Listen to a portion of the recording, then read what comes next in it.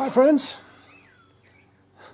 Well, one just gave me a look. What's going on today? Well, what's going on today is we're painting the whole side of the house. We started out just doing the edges that were kind of crumbling down around the base, all the way around here. And then we ran into a problem. The problem is that we couldn't match the paint. I have that 5-gallon bucket of paint that was the paint from 4 years ago, but the sun has bleached the paint, and we mixed it, and I even went to the paint store and tried to match it, and we just couldn't do it. So we decided the only way to do this was to repaint the whole bottom part of the house here. We disturbed a wasp nest over here. There's a couple of them looking for the, ooh, there's another one. They're looking for their house that isn't there anymore. Their house is behind this pot over here. Anyway, I'm going to go into the house today and talk to you about something that's bothering me. Please enjoy my stories or whatever else might be on my mind today. So every day, nearly every day, in the comments on my channel, I get sent this link to a video done by the CGTN News Network about robberies being on the rise in Lake Chapala. I can't tell you how many times I've been sent that link, probably more than 30. And I've written a response to it, and rather than type out my response to it every time, I have cut and pasted my response to several of you who have sent me that link. I decided to do a video in response to that link because every once in a while I've gone back and revisited the actual video to make sure I'm saying what I say accurately about the misinformation that's in it.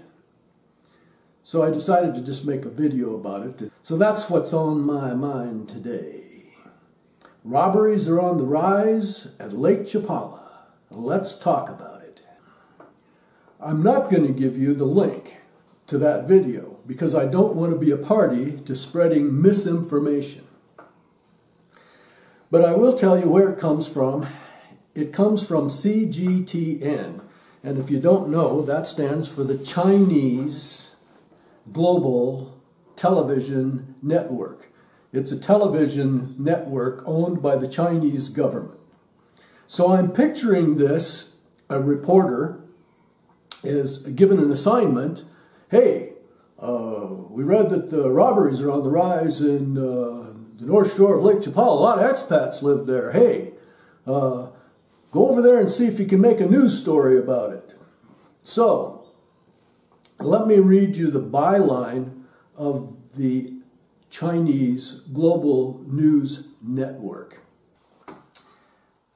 CGTN.com is the official website for the China Global Television Network, which brings a Chinese perspective to global news. Today, I want to give you a Mexican perspective to the same news. Am I qualified to do that? Well, I've lived in Mexico for nearly 20 years.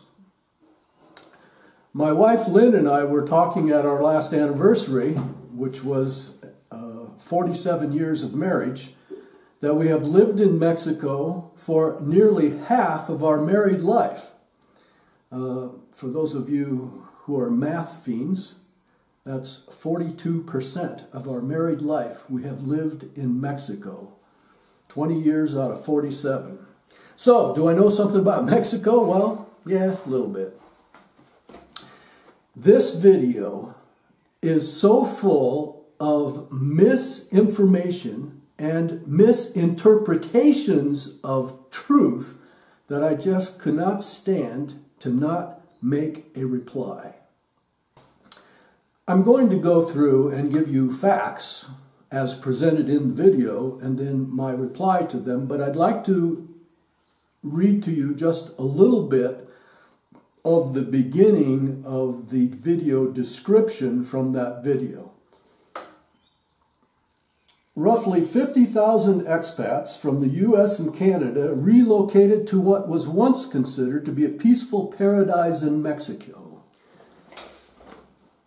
It starts out with saying 50,000 expats live on the north shore of Lake Chapala. That's just not true. The north shore of Lake Chapala has a population of around 150,000 people total. And 10 to 15% of those, which is maybe 15,000 people, are not Mexican. They're foreigners, expats. So it's not 50,000 expats who have clogged the north shore of Lake Chapala. It's 10 to 15, maybe 18,000 during the high season, which is in December to February, when the Canadians come, the snowbirds. So, right off the bat, first sentence out of his mouth, he's totally inaccurate. It's not 50,000 expats. He got this from listening to the chief of police in Chapala, who said, oh, we have about 50,000 people here. He's talking about Chapala and his jurisdiction. And it goes up to 60,000 on the weekend. That's because thousands of Guadalajarans, there are 5 million of them, come down to the lake for the weekend. Mexicans, not expats. But the community of Lake Chapala says crime has increased 10 times in the past 5 years. In the past decade, most of Mexico's worst crime has been restricted to certain areas like the southern part of the country along its border with the United States. But in recent years, violence, including home invasions, carjackings, and gun battles, has been spreading to neighborhoods once thought to be peaceful. Well, let's talk about that. There has been a great effort by some local groups and the local government to make it easier to report crime and to encourage reporting crime. That makes the crime statistics go up. Don't confuse more reporting with more crime. Some more from the video description. As a result of the increased crime, many transplanted foreigners in Lake Chapala have left Mexico. They've either returned home to the US or Canada or relocated to other Latin American countries. I know people who've moved to Guatemala. I know people who have moved to Ecuador. It's like a handful of people. There's not a mass exodus back to the United States or back to Canada or to Latin American countries. And if there were, they'd be passing a whole lot of that caravan you've heard about coming north as they went south. It's just not happening. The governments of the US and Canada have both issued warnings to expats and tourists about Mexico's violence. I'm registered with the U.S. consulate in Guadalajara as a foreign resident, a U.S. citizen who lives as a foreign resident. I went back through, and you get emails. That's the warnings he's talking about. You get emails from the U.S. consulate. I went back through my emails on Gmail, and I found some, and I want to share with you the warnings from the U.S. consulate about the violence in Mexico. This reporter published this video on January 19th, 2019. So I went back and I looked at the security alerts from the U.S. consulate to all of the people who are registered as foreign U.S. citizens. January 17th. Ciudad Juarez and Chihuahua City, Mexico.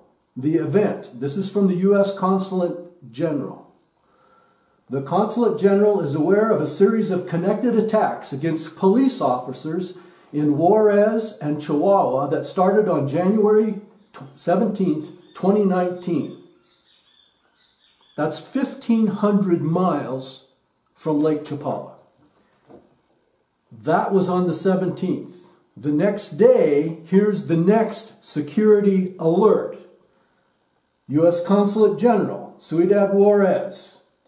This is an update to the January 17th security alert. The U.S. government employees are again permitted to visit police stations and other law enforcement facilities within the city of Chihuahua and Juarez to conduct official business.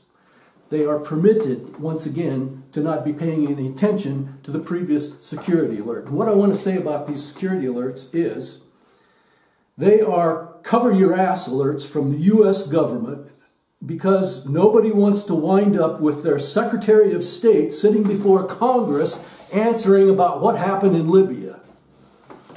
They just are CYA alerts. Now, I'm not saying they're that they're not valuable, and 9 out of 10 of them, and I get them like maybe once a week sometimes, are about hurricanes or weather alerts, or it's just general information about, oh, you can't apply for your passport until, 3 weeks from now because the office is closed.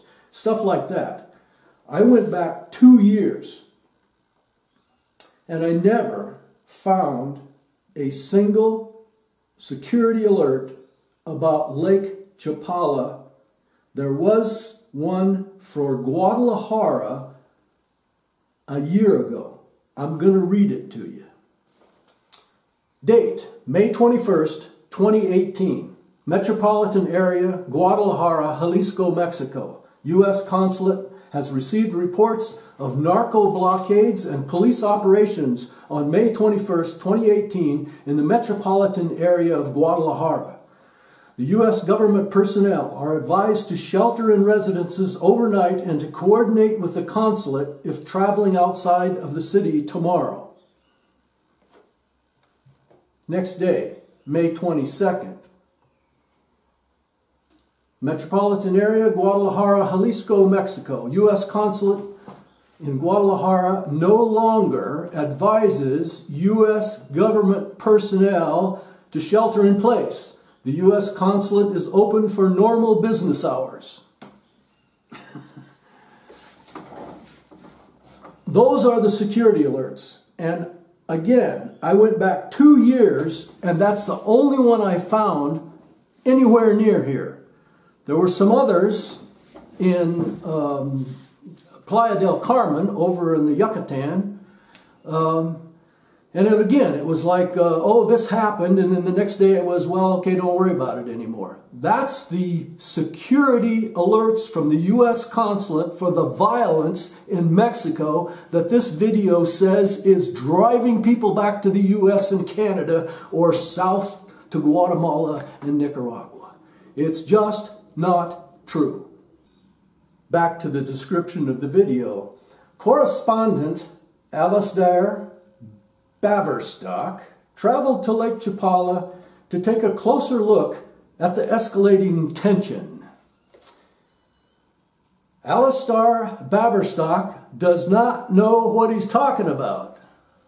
He starts out with a pleasing English voice that says, "On a balmy summer's evening on the north shore of Lake Chapala, expats are gathered to watch the baseball game in the local sports bar. The lake, which used to be wonderful, is highly polluted with mercury content 300 times what's recommended by the EPA in the United States. Last week I did a video about pollution in the lake because of another video that gives you misinformation. Tests in the lake, and you can go back and watch that whole video if you want. Tests in the lake show that carp, which are the most highly polluted with regard to mercury concentration in their meat, was 0.39. Lake Chapala's pollution for mercury is 4 times better than the standard by the Food and Drug Administration for the mercury content in a can of tuna fish in the United States. Alistair, or whatever your name is, stop spreading BS. Here's another one. The local economy relies almost exclusively on the expat population. BS. Of course, we influence the economic picture of the North Shore of Lake Chapala. Were we not here, there would still be 150,000 residents who are building homes, who are buying groceries, who are painting like Juan out here. It's just not true that the expats are the exclusive economic influence of the North Shore of Lake Chapala. It is the weekend destination for 5 million Guadalajarans, where the middle class is growing. Many of the homes here are owned and vacant all week because it's Guadalajarans who come down for the weekend. My house was not a house that was lived in.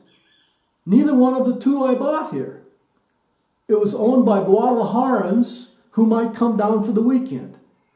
Next door to me are some condominiums. 2 of them are owned by expats. The other 4 are owned by Guadalajarans who may or may not come down for the weekend, maybe once a month. One of them, we see him twice a year. The rise in rents and the rise in prices for housing is driven partly, of course, by expats here. But the greater influence is Guadalajarans and the rising middle class in Mexico that knows for the last 1,000 years that this is a wonderful place to spend the weekend. It's not expats driving up the prices. Here's another statement. Mexico is living through a crime wave that saw 30,000 murders last year. You know, that's absolutely true. But I'm going to give you a lesson in logic. I'm going to say something that's absolutely true. You can't argue with it. Last year, every person in the United States who died of cancer brushed their teeth. That statement is absolutely true and means absolutely nothing about the reality of the situation of cancer or its cause. Everybody who had cancer and died of it brushed their teeth. You cannot necessarily get a picture of reality by stating true facts. It's true that 30,000 people were murdered in Mexico in 2017. But 29,000 of them were in the cartel drug transportation business. Now, I don't know if that's a real number. I just made that up. But the point is that the cartel wars over territory are very violent, but they skew the murder rate in Mexico greatly. If you're just a regular person and you're not in a cartel, you're pretty darn safe. Also, those people that are shot by the cartels, they're not getting shot in malls and high schools and churches. He states in that video that there was a gunfight last August, that'll be August 2018, that, and let me quote, "In August, the local community was shocked to its core." I was here. I actually heard the gunshots that he's talking about. It was a police action. There was a shootout. People were injured, both officers and a gang of home invasion gang. The community was not shaken to its core. Sounds good for a news report. Probably gets you viewership, sells ads, but it's not reality. I love his interviews with the chief of police of Chapala. We just went through an election. All new city officials in January. Every 6 years, there's this pattern, and if you've lived here for 20 years, you begin to recognize the pattern. You get a new police chief who says, "Oh my God, crime is terrible. The last administration didn't do their job. I need more money." The police chief would be derelict in his duty if he didn't take the opportunity to talk to a reporter and say, "Oh, we don't have enough officers. Crime is terrible. We need more money in the budget." It's his duty to do that. Wait about 5 years. In 5 years, his story will be, "Oh, crime is down. We've done a good job." He'll be working on his legacy. Right now, he's working on his budget. If you listen to what the police chief really says, he says, "We're making sure that there's no vehicle theft, no petty theft, or vandalism, and it's a big challenge for us." He doesn't say he's failing. He says there's a big challenge. And then there's the lady who started the Neighborhood Watch. And I support her. I actually know this lady. And she has nothing but very good intentions in her heart. And what she has done for her neighborhood is a very good thing. But read between the lines. She set this thing up. They had 2 home invasions, and they caught 2 perpetrators. That's a 100% success rate on stopping crime. And the police chief says, "Yeah, we had this home invasion gang, but we got them." Crime comes and goes. And it does everywhere, any place you are in the world. And the North Shore of Lake Chapala is no exception. But it's not a part of our daily life. One thing will happen, and it gets repeated over and over and over on the internet and in the U.S. news media, as though it happens all the time, and it gives the impression that these things happen a lot more than they do.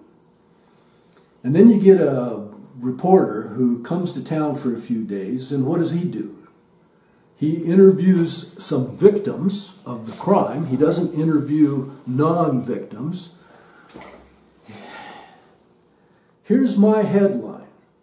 After nearly 20 years of living in Ajijic, Jalisco, Mexico, here's my headline for the week. 5 million Guadalajarans and thousands of expats were not, I repeat, not the victims of crime this week. Here's another idea that if it were true, it would concern me. It's not true.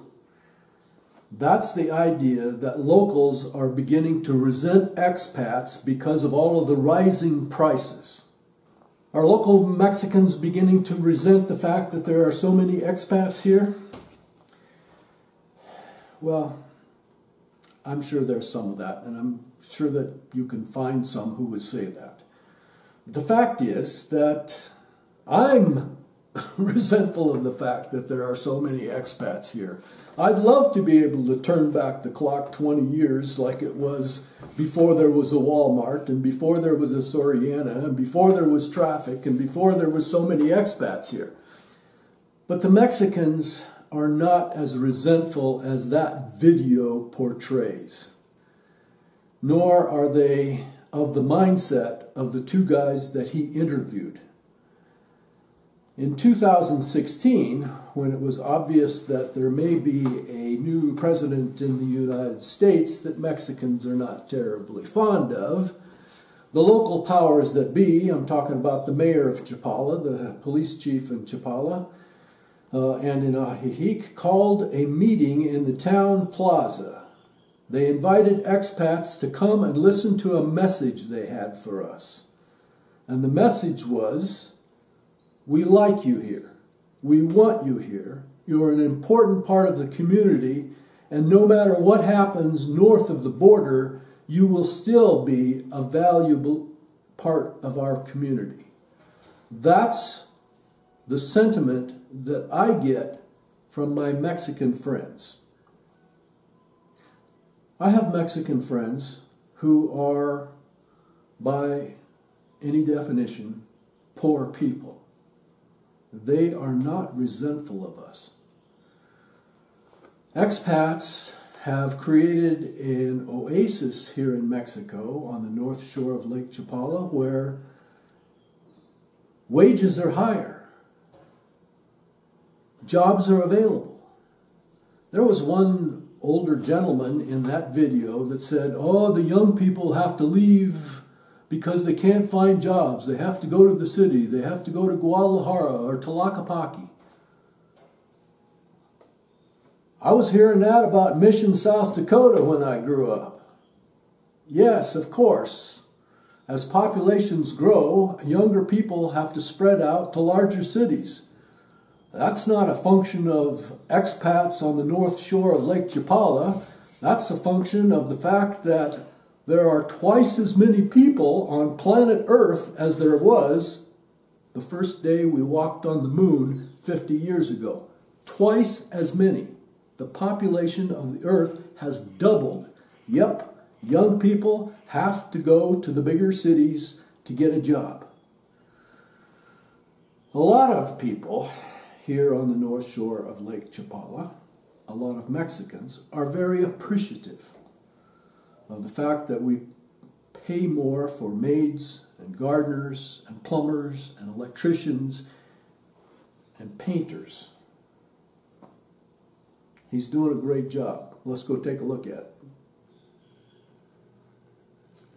Oh, look what a nice job Juan is doing. Wow.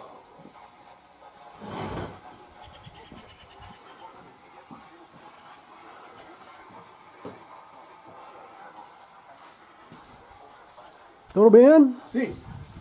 Hey, oh, wasps. Here's another one.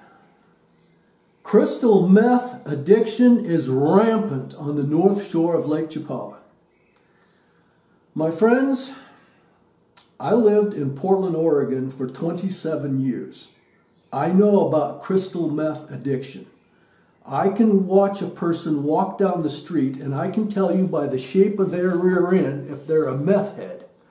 I don't see that here on the north shore of Lake Chapala. I'm not saying there's none, but rampant. Stop listening to the Chinese television network. Oh, another quote from the police chief in Chapala. We haven't had anything serious like murders, nothing like that. Now that's actually not true. There have been murders. But I want to tell you that it is my experience and observation that the people have been murdered were murdered for a reason. Violence is not random in Mexico. It's targeted. Enough said about that. This one is maybe the one that got me to make this video. Older, vulnerable residents are like shooting fish in a barrel for the criminal element on the north shore of Lake Chapala. I'm not even going to reply to that because you wouldn't like the language I used. The reporter ends with what might be considered a rather positive note. He expresses it as a hope that the north shore of Lake Chapala can recover. It doesn't have to recover, it's just fine. Of course it's got its problems. Every place has its problems.